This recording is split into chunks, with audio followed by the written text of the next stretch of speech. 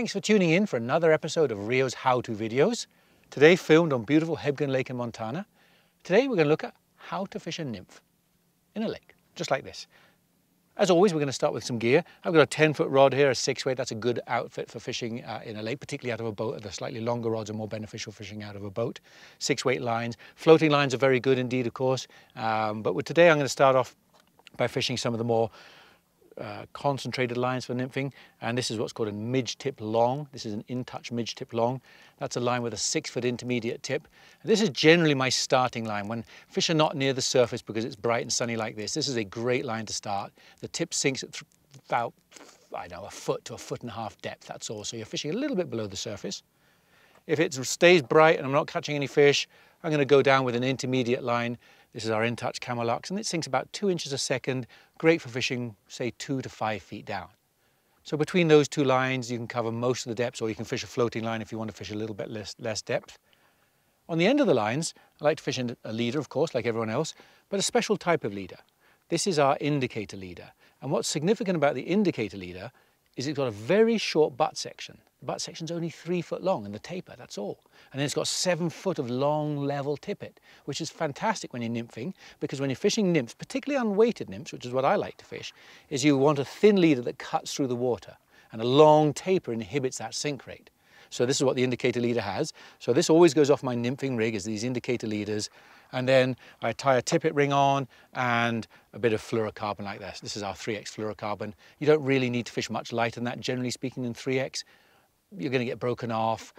You're going to get some hard hits. It's good to have 3X. And fluorocarbon's a very good material for nymphing and fishing chironomids out in lakes like this, particularly when it's calm. And then the fly selection. Well, let's take a look at the flies. Here's my nymph box. And what you'll see is there's a selection of nymphs up here and nymphs here. There's a selection of buzzers, or chironomids as people call them, whatever you like to call them. There's just a big selection. And if you want a guideline and you're starting off, just try different colors and sizes. Try a black one and a brown one, or a brown and a green. Those are great color combinations to start off with. And I've got a damselfly is always a good one to put on. That's a great starting point. A brown fly, but anything like that. Just go out, put on a couple of flies, start fishing, see what happens and change your flies. But check your regulations first, because some fisheries don't allow 2 flies, some fisheries allow 3 flies. So check your regulations to know how many flies you can fish first before you go out there and get caught. So that's it, that's the selection, that's the gear that we've got, that's what I've got here. We're going to go out into the lake here now and float around and show you some techniques and hopefully catch a few fish.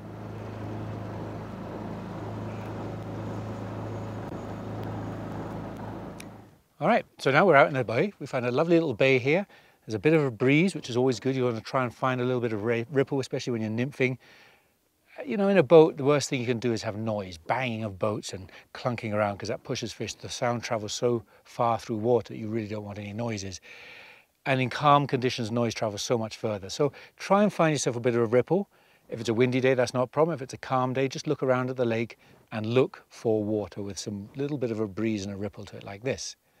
One of the good things to do when you're fishing nymphs with surface type oriented lines like the Camelux, intermediates, midge tips and floaters, get a rough idea of how deep it is and where you're fishing. So I'll just stick my rod in. I know I've got a 10-foot rod, poke it down till I touch bottom. Right there, I'm touching the mud here. So I know that I'm fishing in about 6 foot of water, 6 to 7 foot of water. That's a good guideline. So I've got a rough idea of how deep it is here. And that plays into how fast I retrieve the flies. If I'm fishing really shallow water, I'm going to move flies a little bit quicker to stop them sinking, and in deep water you can fish them quite a bit slower. It also controls the size of fly. Anyway, more on that later. Let's just get out here and show you a couple of things about how to fish nymphs in the water. And what you've got to remember is that nymphs are naturals. What you're trying to do is you're imitating a natural. The fish is feeding on these, expecting it to be a natural fly. And that really means in your head, you're trying to make it swim like a natural. So when you're fishing nymphs and stuff like that, you tend not to want to fish them super fast and strip them in like you would with a streamer. That's abnormal. Fish don't, they might take it. You always get some crazy fish that does things like that. But your percentage way is to try and make your fly fish as natural as possible in the water. And that's mostly on how you retrieve it, what you do with this hand. So let's get out here. We've got this area, as I said, where we're going to fish where the ripple is. And when I've got long leaders, I tend to stick my point fly further up the guides so that I don't have any leader inside my rod rings. Very important, keep a bit of fly line, make it easy to cast. And rather than me reaching out, a really simple tip is you just give the rod a little tap and the fly will drop out the rod ring so it's ready to fish. You don't have to mess around reaching for it. Once you've got your fly lined out, it's just a question of making your cast. And really right in this first cast, less fish are rising, then you haven't got a particular target, you're just casting it downwind across a ripple. Remember the flies are wet flies here, they sink. I've got a midge tip line on here that's going to sink. So you give it a few seconds to start sinking and then you're going to worry about the retrieve. Now nymphs tend to swim up and drop back, or they can swim sideways and swim along like that, but they're not fast movers. Your retrieves, there's one called the figure of eight, and the figure of eight is a very, very effective nymphing retrieve. And this is what you do with your figure of eight. Is you pinch it with your thumb and index finger, right by this thumb and index finger, and just twist your hand up, pulling about 3 inches of line like so. And you close your 3 fingers on it, twist your hand down, grab it, pull up, twist it down, grab it, and keep this little figure of eight, or hand twist. Some people call it hand twist. Either way, it doesn't matter what it's called. The important thing is you get a very smooth, continuous movement with your nymph. And that's very good. You don't get nymphs just stopping and starting in the water. You just work your nymphs in like this. So this is a really effective nymphing retrieve. Nymphs, nothing in nature swims in a constant repetitive speed. So you don't want to do the same. You don't want to just get into the zone where you're just doing this figure of eight at one speed. I like to speed up a little bit, slow down, stop, speed up, slow down, long ones, drop, slow it down. So in other words, you're mixing and matching how you retrieve your nymphs. And all your time you're doing that, you're waiting for a grab. You're never going to see a take with nymphing. Your nymphs are underwater. We've got a midge tip line on here that's underwater, so you're never going to see. So really what you're focusing on for the grab is this feel. So slow figure of eighting, working the line, pause, just figure eight. And what you are watching for all the time is you've got to be observant in lakes. Even though you've got nymphs on, if a fish rises, they'll take a nymph very easily. So whilst you're fishing, you still want to scan the water, just kind of keeping an idea out, looking around for a rising fish. And if a fish rises, obviously you pick your nymphs up, cast to it, and do the same thing, aiming at the rising fish. So that's the basic technique of fishing nymphs. As I said, right now I've got this midge tip long line on. If I don't get fish for a bit, I'm going to change to a camel lux line, an intermediate line, get a little bit deeper if I feel that the fish are down because of the bright light. If I start to see a fish rise or a number of fish rising, I'll change to a floating line. But most of the time you're going to be doing the same sort of retrieve, just changing it, varying it up, keeping your eyes peeled, looking around and waiting for a fish to rise. And the last couple of tips I can give you on this is look at the tip ring of your rod. When you're fishing, you do not want to have your rod pointing straight down at water level, pointing at the fly line. Because when you're retrieving, you will have no give if a fish takes your nymphs really hard, and you'll snap off almost every single grab like that. So when I'm fishing nymphs, streamers, anytime I'm retrieving the line, I like to have my rod raised up a foot or so. There's a loop of slack hanging down, and I also like my rod slightly angled away from the line. So if I do get a savage grab, it's not going to pop off and break me.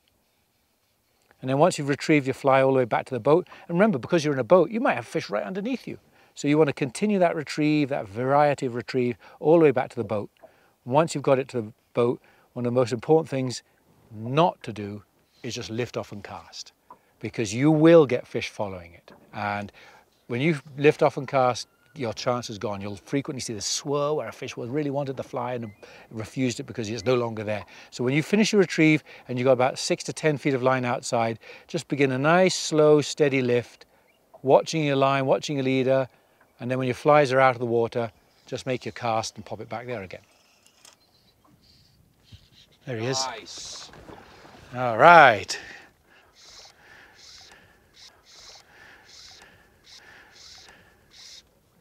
All right. Very nice. Oh, well, that was a shame. Came close to getting a fish on the midge tip there, and the nymphs. Good grab, beautiful take, nice hook set. Fish just came off in the weeds. That's what happens when you're fishing. You don't land everything, sadly.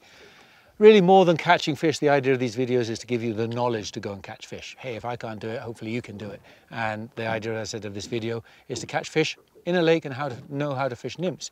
Just in quick summary of nymph fishing in a lake: fish your naturals, fish your imitations, try and make sure they swim as natural as possible, vary up your retrieve. Look for rising fish and fish floating lines. If they're not on the surface, maybe a midge tip or even an aqualux or even a camelux or some sinking lines to get down.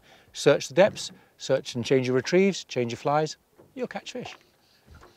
Hopefully you enjoyed that episode of how to fish a nymph in a reservoir or how to fish a nymph in a lake. If you did, keep tuned, stay tuned to the RIO website, check out the other videos we have there. We have a whole bunch of how-to videos. Thank you ever so much for watching.